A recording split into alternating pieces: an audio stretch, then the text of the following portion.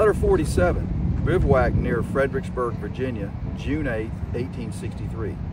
My dear Georgie, I shall not number this letter as I do not remember the number of last letter I wrote. My portfolio is with all my other baggage except a blanket some distance in the rear. On last Friday night, we had orders to cook 2 days' rations, strike tents, and carry baggage to wagon yard.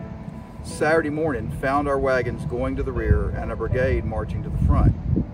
We are on the height opposite Falmouth.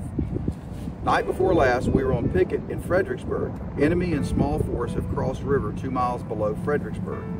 I don't think he intends to fight us here. A fight between the two confronting armies here is imminent, but I am not able to tell you where it will occur.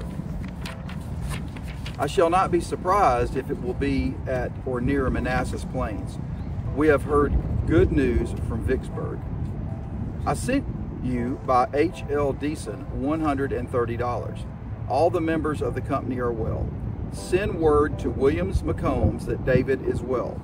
He does not want his father to send him any clothing as he can buy it cheaper from government than he can be made at home.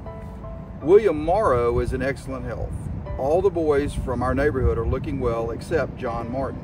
His health is tolerably good. Your last letter was written before you heard of death of Prince.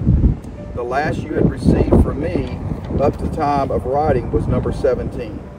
Referring to my memorandum, I found that up to date of your writing, I had written 9 letters after writing number 17. So 9 letters were on the way to you when you wrote.